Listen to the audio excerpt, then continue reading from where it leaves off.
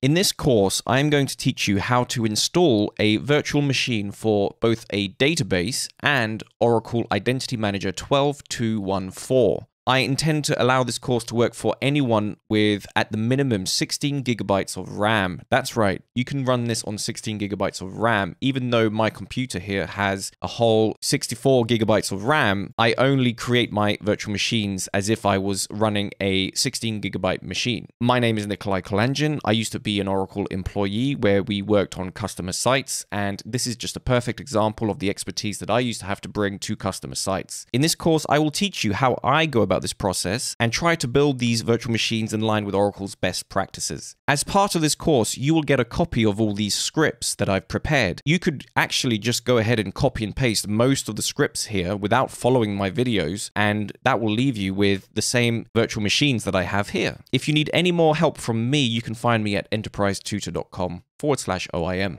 Okay, let's go and find the certification matrix, which is something that Oracle publishes. So we're going to open up Chrome and search for Oracle Identity Manager Certification Matrix. Okay, and in the second link, the first link is an XLS to the 11G version, which we are not interested in. So let's go to the second link and we land on this page. This lists a bunch of certifications for lots of different products. We only care about Oracle Identity Manager. However, it's not listed under Oracle. Sorry, if I search for identity, you'll see that it's not listed under Identity Manager unless you search for versions which are before the 12C versions.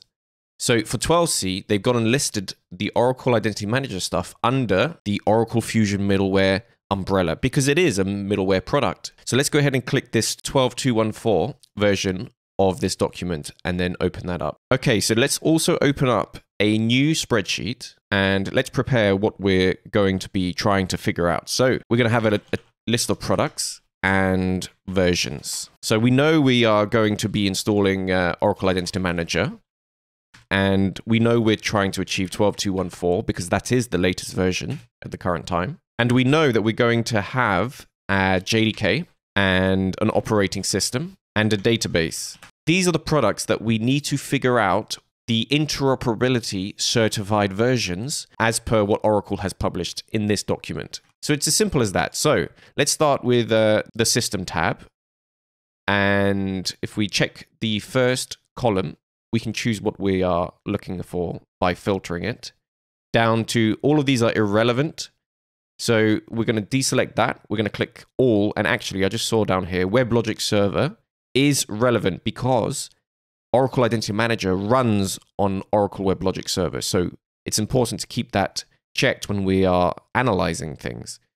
So within this section, we can see we've got the release 12.2.1.4 selected. The processor, let's select our architecture. We are using a Linux x86-64 system for our virtual machines. So let's filter on that. And then we're left with all the operating systems as well as their corresponding supported JDK versions. So we're getting very close to filling in two of our columns here for two of the products. Let's now filter to the latest operating system. So we are going to be using Oracle Linux rather than Red Hat Linux or the others. So for Oracle Linux, the latest version is Oracle Linux 8. So we may as well use the latest version. There's no reason not to.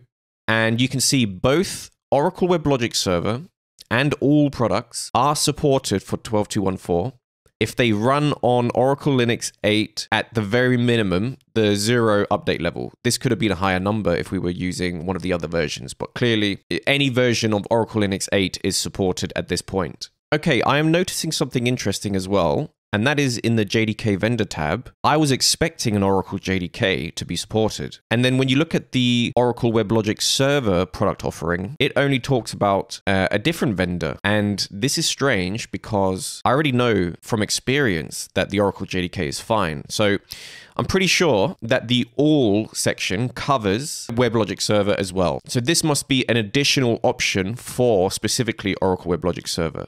So we can just ignore this row and go straight to the all section. So all products that are running on this architecture are certified on Oracle Linux 8 with Oracle JDK 180211. So let's go ahead and open up this other spreadsheet and update it.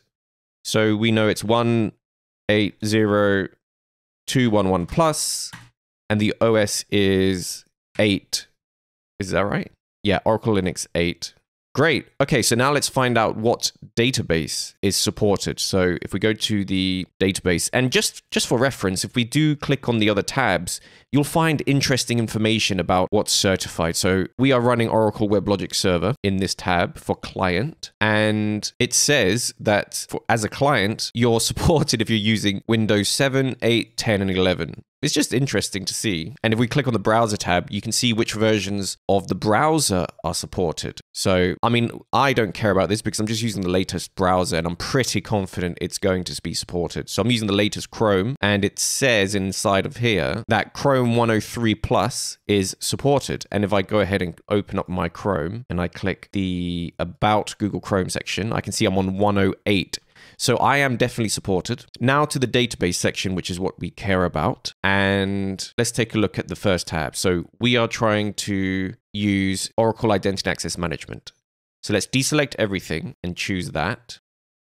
And then we can see for 12214, which is the version we are going to install, we can see that there's two types of use, the RCU and the application itself. So this is saying the RCU is a repository creation utility. Basically what it does, it's a tool that you do during install time only, and it just creates the database schemas and users.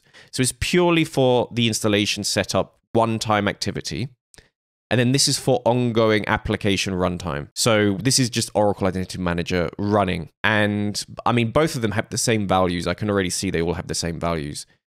Now let's go ahead and just choose the latest database, because there's no reason not to. So we will choose Oracle Database 21C. And just to confirm, that is also listed under the application runtime, 21C. So now we know all the versions that we are going to install.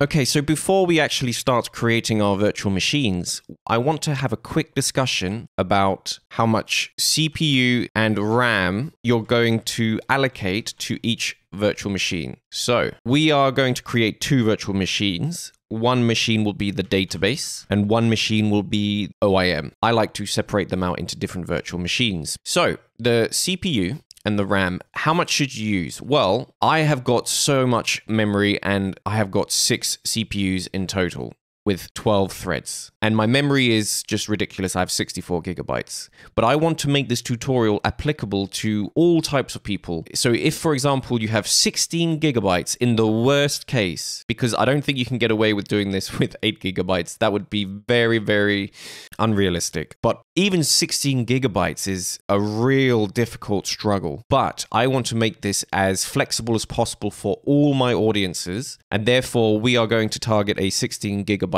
machine. But I want you to make sure at home that if you have a 32 gigabyte machine, you do something different. So let's create a new tab. Let's call this one 16 gigabyte column. And then let's call this one the 32 gigabyte column. Okay, so for CPU, it's pretty much how many CPU cores do you have? I've got 6 and 12 threads. I'm just going to allocate 2 threads and 4 threads, and that leaves me plenty of threads for my host machine to operate normally. But let's say you've only got 4 cores and 4 threads, then I would suggest that you only do maybe 1 CPU for the database and 1 CPU for the OIM machine. So back to me, if I have 16 gigabytes and I don't, but I'm going to build this tutorial as if I am 16 gigabytes. That way everyone is supported that is following along. So if I'm going to do 16 gigabytes, I'm going to do 4 gigs for my database, 8 gigabytes for my OIM machine. And that leaves me with 4, a measly 4 for my host operating system, which is really aggressive. So you could even push this down to, let's say, 6, and then let's leave 6 for my host operating system. And this means that both these machines are going to be using a lot of swap space to achieve the memory demands of the applications running on those machines, which means you're going to use a lot of disk activity to achieve this.